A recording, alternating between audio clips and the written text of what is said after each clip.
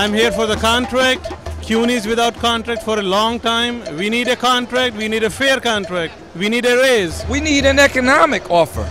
And until that time comes when they're ready to offer us something substantial, something to keep pace at least with the cost of living, we need to be out here letting them know we would like a new contract. I say contract, you say justice, contract! Justice! Contract! Justice. It's a very loud crowd. I understand there's 1,000 people here. People are very spirited, very excited. Signs are waving in the air, everyone's chanting, and everyone's really pumped up. A lot of red and white signs that say, CUNY needs a raise, do the right thing, CUNY.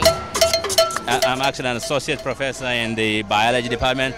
I have some of my colleagues here, biology professors, math professors, English professors, a lot of professors from various groups across the campus are here.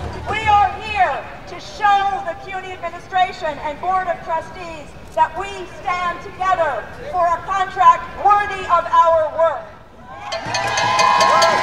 This is the work we live to do, we love to do. Many of us have given our lives to this institution, our professional lives, and then beyond. You know, for adjuncts, it's so important to have job security.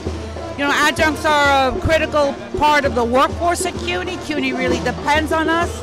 You know, we're very skilled and hardworking people, and it's just unconscionable that we don't know year to year that we're going to be rehired, even though some of us have been coming back for 10 or 15 or 20 years. But all of that can be pulled out from under you, you know, in any given year, and that's happened to long-term adjuncts as well as people who've been there less time. We have a demand, a very important demand to HEOs, which is some kind of an advancement that would recognize the work that HEOs do, because right now there's no way to get a promotion. Once you reach the top salary step, you're stuck.